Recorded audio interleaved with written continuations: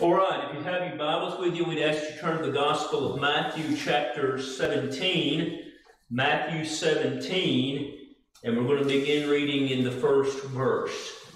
Matthew 17, in the first verse, the Bible says, "And after 6 days, Jesus taketh Peter, James, and John, his brother, and bringeth them up unto a high mountain apart, and was transfigured before them, and his face did shine as the sun, and his raiment was white as the light.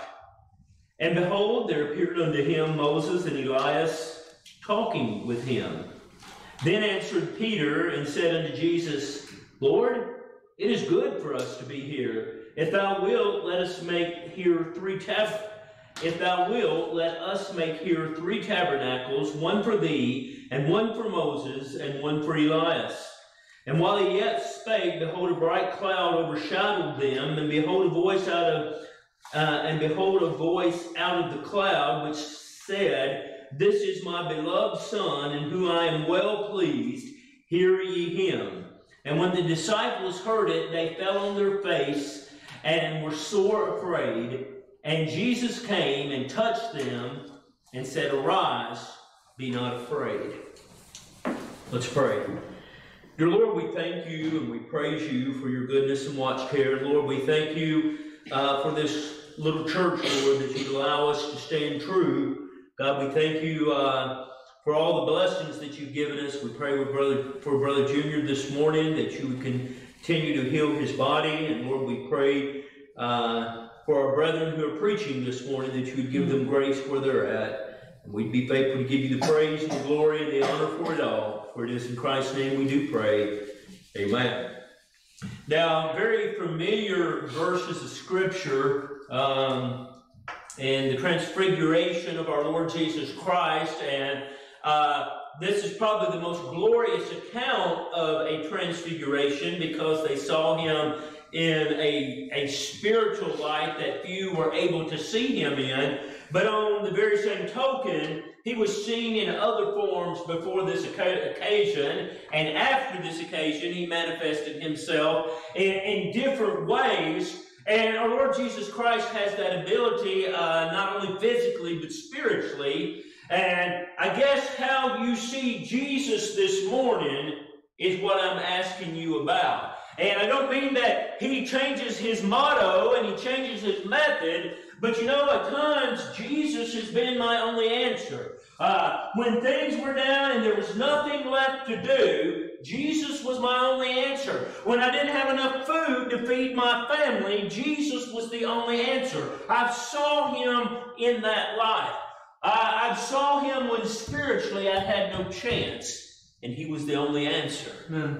I've seen him high and lifted up. The prophet Isaiah, he saw him in a brand new way that day in the temple that he'd never seen him before. And he changed his life dramatically after that. He's an answer to problems. He's the center of our praise. We can see him in so many different ways. And the question I have for you this morning is, how do you see him today? And there's not necessarily right or wrong in any of them, as long as you see him in the light of God, in the light of the Word of God, that you see him for who he is. Now, we're going to look back on our text very quickly, and after 6 days, and the 6 days preceding this, there was a couple of things going on. First of all, and most memorable, in Matthew 16, the Apostle Peter looks on the Lord Jesus Christ and says, Thou art the Christ, the Son of the living God. You know what? That's a revelation that comes from God and not by you. You think about that, and I don't know if this was Peter's salvation experience. I personally think it was. I think he traveled with the Lord Jesus Christ for 1.5 years and didn't even know who he was dealing with. And then at that point, he says this, Thou art the Christ. And that he saw him in a new light. He saw him as the answer to sin. He saw him as the only saving factor that could be. And you remember the Lord Jesus Christ answered to that, Blessed art thou, Simon Barjona, for flesh and blood have not revealed it unto thee, but my Father which is in heaven. He saw him in a new light. How do you see Christ this morning? So a week later, we see that the inner circle, Peter, James,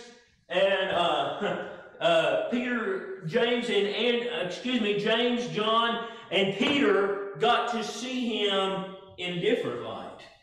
As glorious as he really was, as the man, the very God of heaven in his man form, they were going to get to see him. You know, a lot of times we never behold God like that. You know, sad but true, I found it when we see him like that is most of the time when we need something. That we see his real capabilities. You know, I dare say this, most people never really behold what God is able to do. Why did he part the Red Sea? Was it just for the safety of the children of Israel? I don't think that's necessarily true. I think he displayed himself as God. Yeah. And the older I get, and I think this is typical for the Christian, the more I want to see him for all that he is. Remember what Moses' one desire was? He said, I want to see him.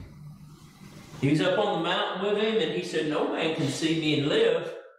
But you know what? That wasn't something that he was concerned about. I believe Moses was willing to trade off. Yeah, I'll die if I can just see you.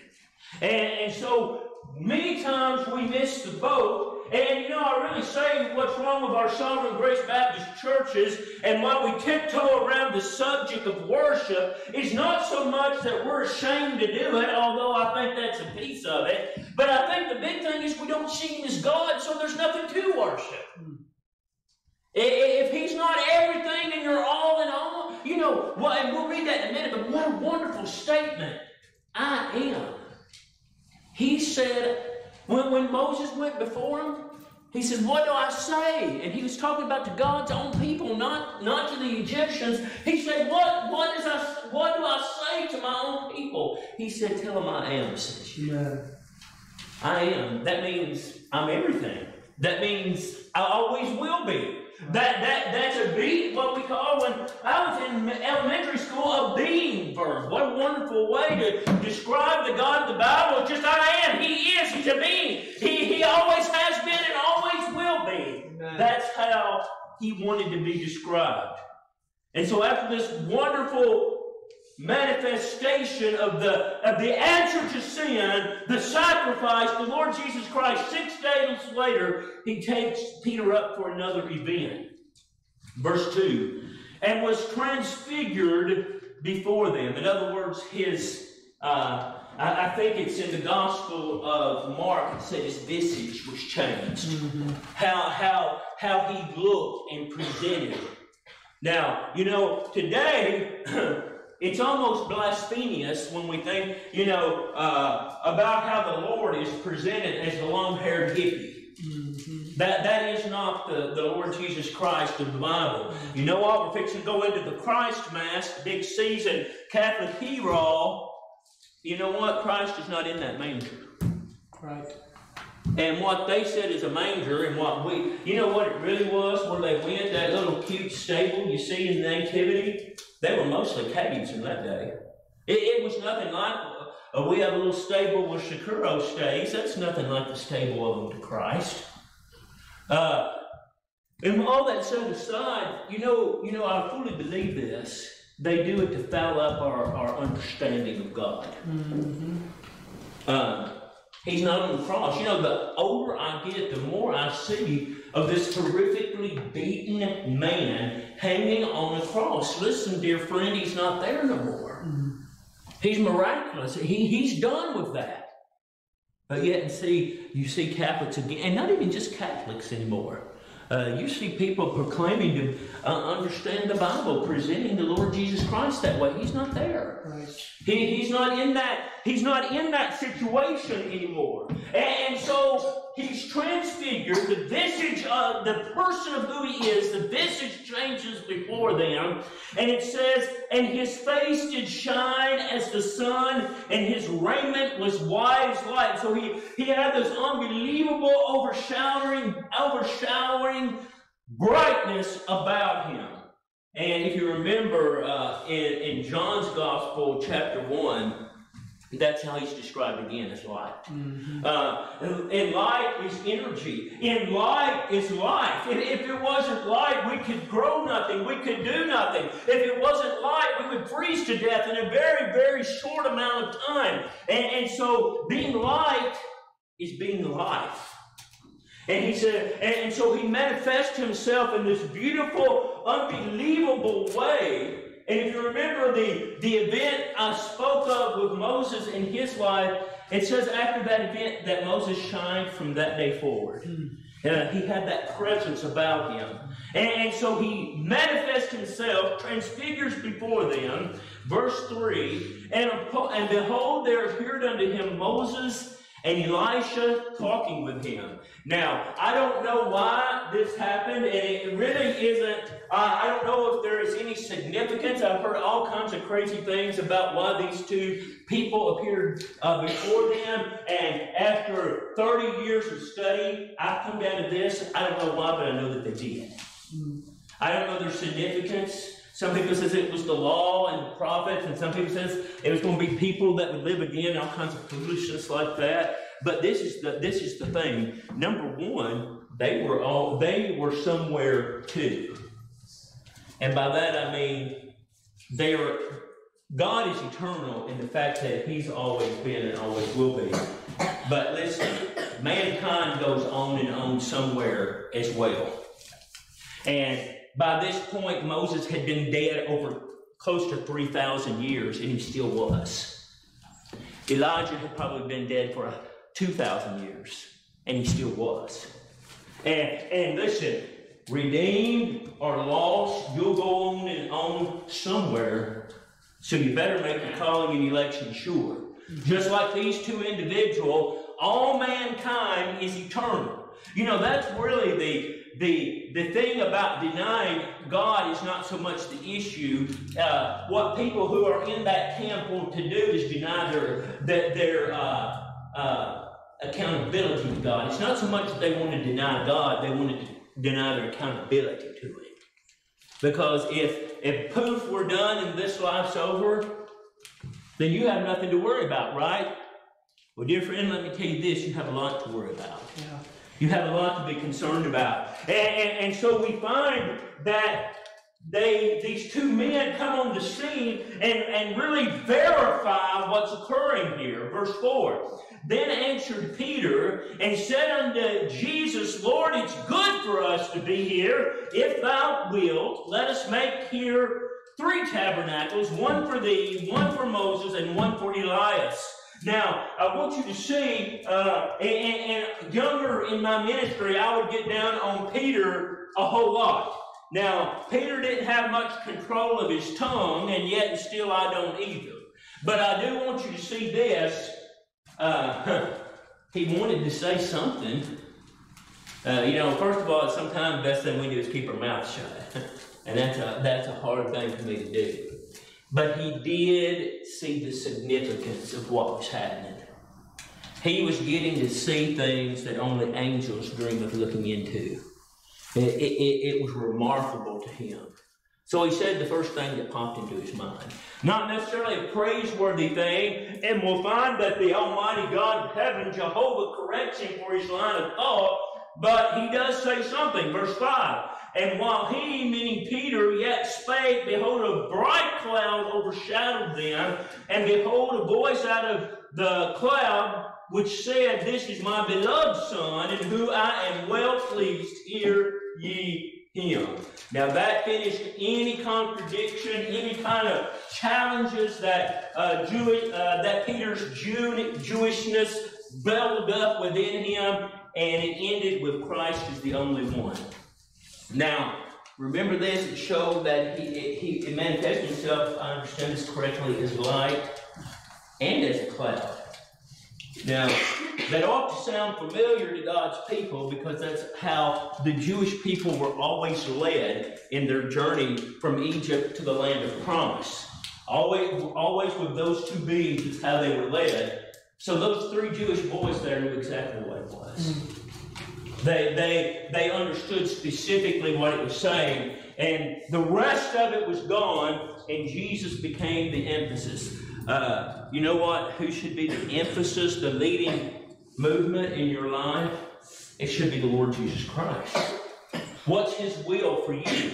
Individually, corporately, as a church, what is His will in your life? And I think that finding the perfect will, and I've said this for years, and there's a brother down in Henry County, on the Carroll County side. We've been talking since Adam was 16, so you know how long ago that's been. And he called me and he says, I've heard you to preach for years about the perfect will and the permissive will of God. Now, the perfect will of God is when you find it, and whatever it is, whatever cost it takes, whatever friendships you have to break, you stand in the perfect will of God, and the permissive will is everything else.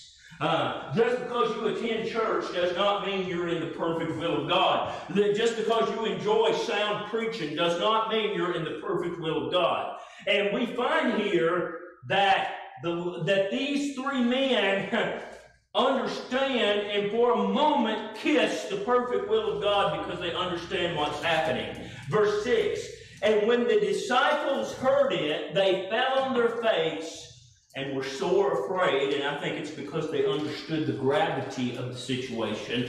They understood that they had just heard from the Almighty.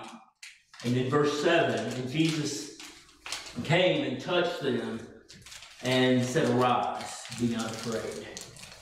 Now that's a very large request. And we don't get it because we're so numbed by this world that we don't understand what being in the presence of the Almighty is about. But the reason these people were so alarmed and so taken back, they had heard the mighty God of all heaven, Jehovah, audibly speak. And it put them on their feet. It put them on their face. And so when he says, be not afraid, that was a mouthful to say. And then if you know the rest of this text, for time's sake, we won't go through it. But he said, tell no one. Now, if you'd heard the Almighty God Jehovah speak, I don't know about you, but it'd be hard for me not to tell somebody. And he says, tell no one, and the reason why, there were some things left to do. Now, go with me now to the Gospel of John, and if you've seen the Lord Jesus Christ in His beauty, even as the answer to your sin, you've seen more than many. The Gospel of John, chapter 8. Gospel of John, chapter 8. And we're just going to read a couple of verses here, beginning in verse 57, John chapter 8, and verse 57, the Bible says, then said the Jews unto him, thou art not yet 50 years old, and hast thou seen Abraham? And Jesus said unto them, verily, verily, I say unto you, before Abraham was, I am. Now there's the very verse, part of the accounting I told you about earlier. I am. I'm the being. I always have been and I always will be. Now, what that said to the Jews was blasphemous. Mm-hmm. Because he was claiming to be God. Mm-hmm. He was claiming to be that God-man. And they didn't see it. You know, all the things that the Jews did under Christ, he went through these things, was amazing, and you wonder how someone could be so stupid. Well, we'll see in just a minute why they never saw him. They never saw him for who he was. They never saw him for what he was. They never saw him in his divine purpose. They never saw any of that But notice verse 59. And they took up stones to cast at him. In other words, they were going to stone him out. They were going to kill him. And they took up stones to cast at him. But Jesus hid himself and went out of the temple, going through the midst of them, and so passed by. Now, that's a complicated sentence, but it said that he hid himself. And I don't think he was doing like this, crowd going around the crowd like this. I think he disappeared. See, he can manifest himself that way. He can just be gone in a moment's time. And doesn't have to. Have you ever looked at people and wondered, why is that individual not concerned about eternity? Have you ever looked at someone and say, why can't they see the wonderful person of Christ? The very same reason right there. He hid it. The Bible literally says he hid himself from them. And if you've seen Christ this morning, rejoice ye greatly, because that's not that's not a small thing. You look at the world that we live in, and you sometimes just shake your head and say, how can these things be? Well, just remember this: they've not seen him. They've not seen him who he is. They've not seen him as the sacrifice. They've not seen him in his majesty. They've seen none of that. So if you had never seen the merit of Christ and who he is, you would be in the same way. You would do the exact same things. You would present the exact same way. And so we find then, it's at the Lord Jesus' good pleasure, whom he will allow himself to be seen by, and conversely, who he hides himself from. And that is an amazing thing to me. How precious our salvation is, and we don't even really know it. I was watching this video on my phone the other night. I like murder mysteries. And this gentleman had just done horrible things to 3 different women. One of them just a little girl about 7 years old, about Bella's size. And like, how could that be? And just before his death, the Lord saved him, or he said he did. Take it for what it's worth. And this was his statement: I can't believe what I've done. That seems pretty genuine to me, don't you? I can't believe what I've missed. And you know what? That's an opening of an eye. Seeing the situation for what it is. And that doesn't happen for everyone that there is. It only happens for his people. And if you have that this morning, and you've enjoyed seeing Christ for who he is, it ought to be on your heart to praise him. The Gospel of Luke. I refer to this section of Scripture frequently, but we want to read it this morning, and you're hearing the Gospel of Luke, chapter 24. Luke 24, the Lord Jesus Christ had given the sacrifice, and we're at the morning of the resurrection.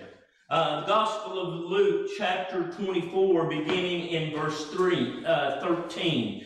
Luke 24 and verse 13, the Bible says, and behold, 2 of them, meaning the disciples, not the apostles, but 2 believers, 2 ones that followed Christ, and behold, 2 of them went the same day, meaning the day that the women said, we've seen the Lord, to a village called Emmaus, which was from Jerusalem about 80 furlongs.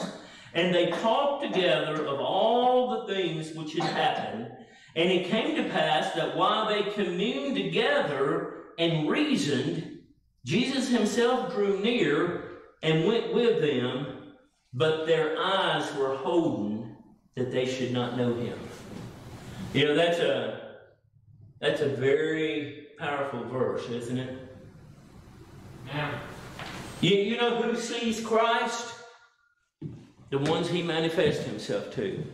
Now, I personally believe, and you that have more understanding of the Bible than me can clear me out on it, but I don't think this happens anymore. I think this was the 40-day period before his ascension back to glory. And he manifests himself this way. But on the flip side of this, I will say this: we've entertained angels unaware. Like that brother you were talking about earlier. That was a good thing you did, because we have no idea who these people are. We have no idea they come in our life and they're gone like that. Never see them again. Rejoice in that. And so he comes down, he meets them on the road to Emmaus, and he begins to speak with them. And they don't know who he is. That's a phenomenal thing to me. They lived and worked with him for 3 years, and he hid himself from them. That should make our salvation more and more precious, that there in the midst, he was in the midst of them, and they did not see him for who he was. They did not understand that they were speaking to the Lord Jesus Christ. Verse 17, the Bible says, and he said unto them, what manner of communication are these that ye have not, that ye have one to another as you walk and are sad? Now, I want you to see your view of events in your life are everything. Because remember, Mary had already run from the tomb and said, I've seen the Lord. And remember, she had his back to him and thought he was the gardener. And he made one simple word, Mary. And immediately she knew who he was. See, she'd had that experience and tried to share it with others. You ever tried to, and what I found through witnessing down through the years, instead of throwing the 5 points at him, just tell him what he's done for you. I found that to go a lot further. And so we find then that this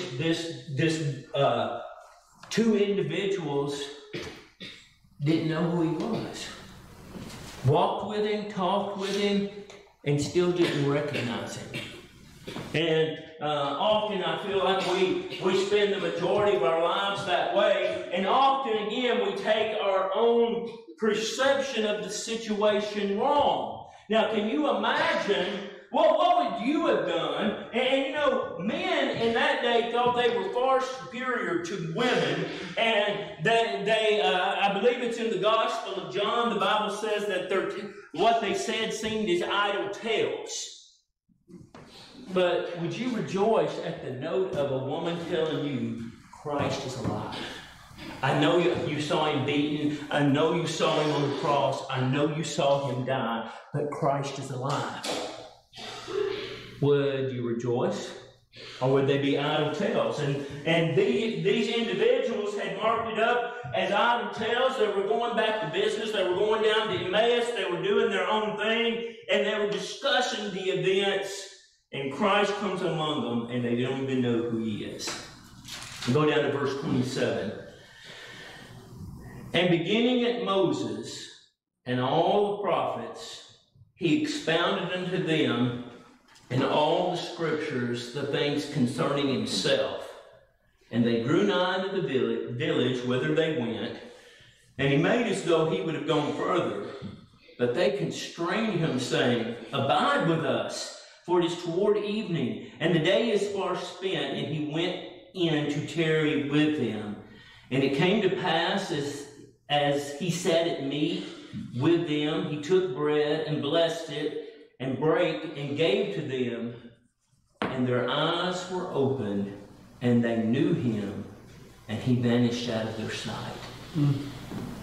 Man, you talked amazing thing, and he breaks this before him. Some people say that they were observing the Lord's Supper. I disagree, because they had no wine, or at least it's not mentioned. I believe he was literally fixing them something to eat and serving them, as his office was in that day. And they recognized him and manifested him, and boom, he vanished from their sight. So in 1 second, He manifested him from servant. He manifested himself from servant to Christ to God in that quick. And then I love the rest of that. He says, the two brethren were talking and said, did our hearts not burn when he was with us? And they were so excited they ran back to Jerusalem to tell him. See, they saw Christ for who he was, did they not? Yeah. I don't want to serve, I don't want to view Christ as a feeble Christ, do you?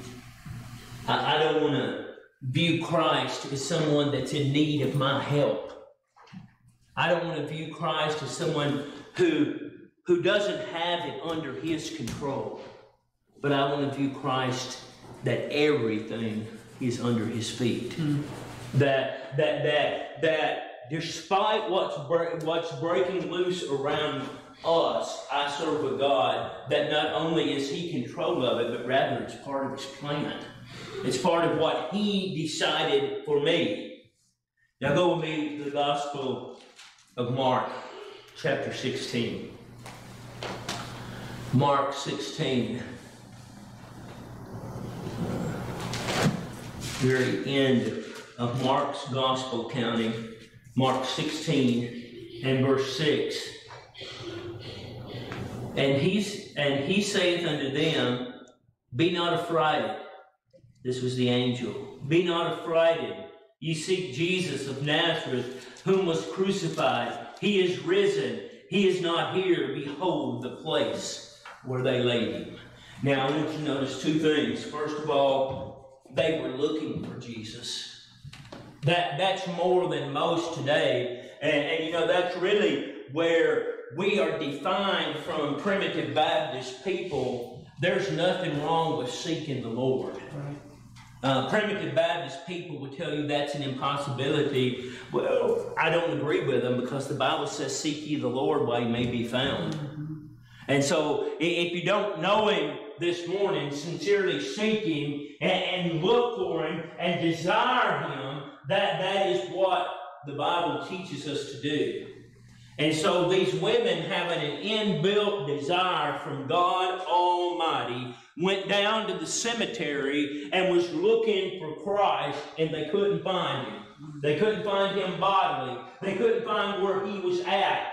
And the graveyard, the angel came to him. And you know what? I don't think this angel was, your wings and stuff, the foolishness of the Catholic Church and a little ring around his head. I don't know what an angel looks like, except that I know I've entertained him unaware. But I do know this. He said, come and see where the place the Lord lay. So one thing I do know, I know where Jesus is not. He's not in that tomb. He's not in that crypt. He's not sealed up anymore, and because he's God, he arose for a purpose, and that purpose was to redeem his people. Now, so don't ever look at the Lord Jesus Christ as a being that's still in the tomb. Now, after our Christ Mass here in a few days, there won't be long that the Dollar General will be coming out with their eggs and their crosses and all that junk that they put out, and we'll be ready for Easter. Listen, he's not in the tomb. He's gone. And so we know whatever Jesus is in your life this morning, he is not there. That is not the place he belongs. Acts chapter 7, and I read this very frequently in your hearing. I never want you to forget it, because I don't know if it'll be now or if it'll be much later, but each and every one of us, separate and apart of the Lord's return, are going to face death. Death is a reality that must be looked at, and it needs to be looked at very carefully. It needs to be looked at with some consideration, because it's coming on each of us. And the same thing happened to Stephen. Acts chapter 7, verse 56. Acts chapter 7, verse 56. The Bible says, we'll pick up 55, but he, being full of the Holy Ghost. You don't come through situations like Stephen is about to, running on empty. You know what laying out of church will do to make you run on empty? Yeah. You know what not studying the Word of God personally will do to your life? It'll make you run on empty. And we see here that Stephen was not in that situation at all, but he, being full of the Holy Ghost, looked steadfastly into heaven and saw the glory of God. Now I ask you, who is the glory of God? Jesus. You don't believe that? 1 Corinthians 11. It will teach you very clearly that the Lord Jesus Christ is the glory of God. So he looks up and sees him, and Jesus standing on the right hand of God, and said, meaning Stephen, behold, I see the heavens open, and the Son of Man standing on the right hand of God. So I'll give you an assurity of one place he is this morning, and that is that he's sitting on the right hand of his Father. The Bible says this, he ever liveth to make intercession for us. That's a wonderful truth, is it not? When I mess up, and I do so frequently, all he says is, he's mine. Mm-hmm. He belongs to me. He's not much, but he's mine. I give my life's blood for him. And the Lord God, well done. Well done. Amen. And, that's an amazing thing. And when I mess up so badly, and present so badly, and seem so vile, I have to remember that he's standing at the right hand of the Father. And it says he liveth to make intercession for me. Mm-hmm. Now, does he still come here? I don't know. I have to say I truly don't know. He could if he wanted to, because being God, he's ever present. He can be in a million places all at the same time. So definitely it's within his realm. But I do know this right now, even this morning, he's still at the right hand of the Father. Mm-hmm. And he is still saying, he's a mess up, but he belongs to me. Mm-hmm. And that's all it takes. Can you imagine satisfying with the Father? I told all my children when they were growing up, you just be honest with me. I might not be happy with you, but you be honest with me. Mm-hmm. And the best I know, my children have always done that. And mostly it was Matthew, not that he was any worse than the rest of them. But Matthew would start his statements like this. Dad, I know you're going to be mad, but... And then he'd tell me what he did. And I said, well, son, I'm not pleased, but I'm glad you told me. And then the fellowship was renewed. You know what you need, however you need Christ this morning, is you need good fellowship with him. Mm. Yeah. When we're offensive to him and our behavior is so much of the time, we need restored fellowship. You know what's wrong with our churches? They're dry, they're cold, they're indifferent to the Word of God. We need restored fellowship. That's the problem. Not only as individuals, but as church groups. Bible, I think sometimes we forget what the Bible teaches about the church. It said we are fitly joined together. That means what I do impacts you. As the Lord Jesus Christ was speaking of the church in his own ministry, he said, he talked about it as one body fitly joined together, and talked about the use of the foot and the hands and the eyes. And he said one can't do it alone. And sometimes I think we anticipate that of our pastor, don't we? Just, he's got it. He prays enough for all of us. But let me assure you, I don't. Right. And so Christ is exactly who you need this morning. If you're lost, I point you to Christ. Amen. If you're cold and indifferent to the Word of God, I point you to Christ. If you need more praying power in your life, and every one of us do, I point you to Christ. Amen. He's the only answer.